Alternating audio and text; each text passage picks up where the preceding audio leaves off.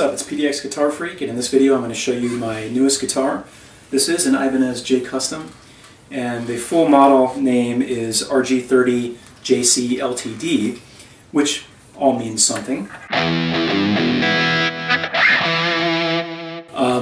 RG30 because it commemorates the 30th anniversary of the debut of Ibanez's iconic RG series of guitars back in 1987. So 2017 was that 30th anniversary, which was when this guitar was made last year. And JC because, again, it is an Ibanez J.Custom, as indicated on the headstock and the certificate that I got. If you're not familiar with the J.Customs, basically it's Ibanez's highest line of guitars, non-signature guitars, made in Japan by their best luthiers with the finest materials. And then LTD because it's considered a limited run, even more limited than your typical J.Custom. And I couldn't, based on my research, I couldn't find how many were built, although my understanding is that only 25 were intended for sale here in the U.S. market. You can find some, you can find them still. In fact, as of this morning when I was recording this, I saw 2 for sale in the U.S., 2 retailers were selling them. I couldn't remember. You can just Google search it and then click on shopping and you'll find them. And then eBay, there's 5 sellers in Japan that will import them directly to you, but you're going to pay more if you try to get it from someone in Japan, a lot more. So I want to go through the specs here in just a minute, but I want to tell you the story behind the purchase. Originally, this was not the guitar I was going to purchase. I didn't know I was going to find one of these. My original intent was to buy a new RG Prestige, Ibanez Prestige, which is, many of you know, is the next level down from the J.Custom, also made in Japan. Great, really fine instruments. And there was a 2018 with a Sapelli burl top, which looked really, really cool. And I actually ordered it from Guitar Center, and then the arrival date from the manufacturer pushed from 3 weeks to 4 weeks to 1 month to 2 months. And I said, I'm going to look around a little more. And then just by chance, there was another J.Custom. I'm going to show you a picture of it right now, with a myrtle top, and that one looked really exotic. And I'm a sucker for a nice top with a natural finish, and I ordered that guitar from American Musical Supply, and it was a week or 2 out, and for some communication error they canceled my order, and that pushed me back in the queue line, and I was pissed. So I said, screw you, I'm going to go somewhere else. And then I just happened to find this one, stumbled across it. It was being sold by Drum City Guitarland, which is a shop just outside or in Denver. And I was like, whoa, look at that top. And this guitar is not really for everybody. It's very blingy. It just screams, look at me. It's all about me, me, me.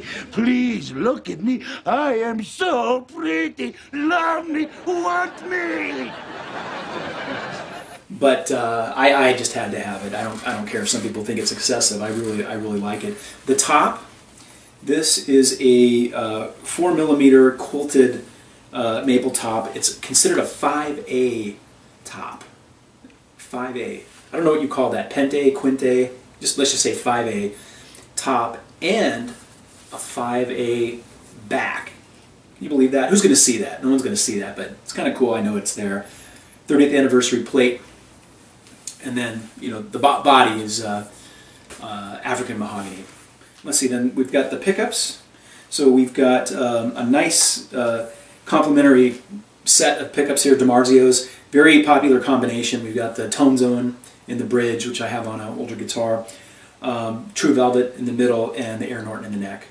Very, very common, reliable, solid combination of pickups.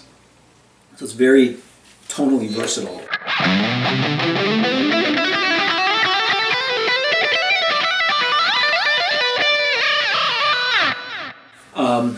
And the neck sounds really smooth.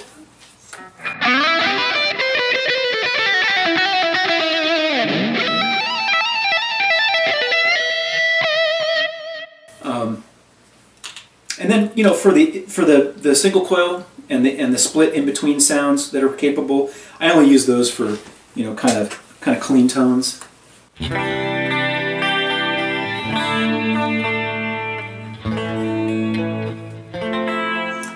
little bit out of tune there. Maybe it's too much chorus.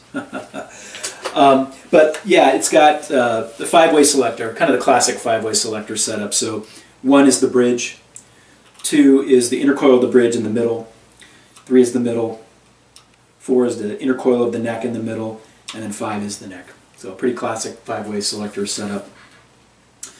And then we've got the gold hardware, including the, it's got the Edge Low Pro, which is on all the J.Customs. Low Pro, well, the J.Customs that have a floating trim.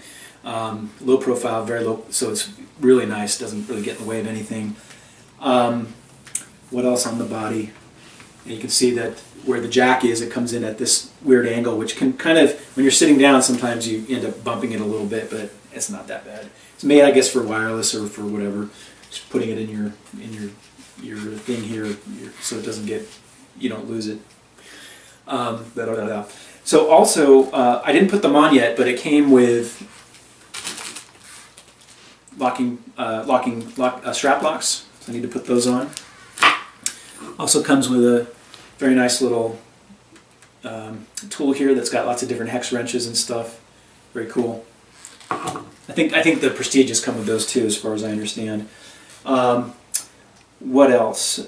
So we've got the neck. It's the 5-piece Super Wizard maple and walnut neck, titanium reinforced. And then we've got the Velvet Touch. It's so smooth. This is like butter, this neck. Rosewood fingerboard with the Abalonian Pearl Tree of Life. Very cool. Love that. And then jumbo stainless steel frets. Stainless steel, man. Pretty freaking awesome.